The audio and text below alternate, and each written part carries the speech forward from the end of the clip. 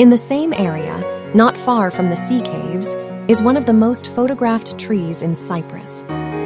This is a 170-year-old Phoenician juniper standing alone in a field.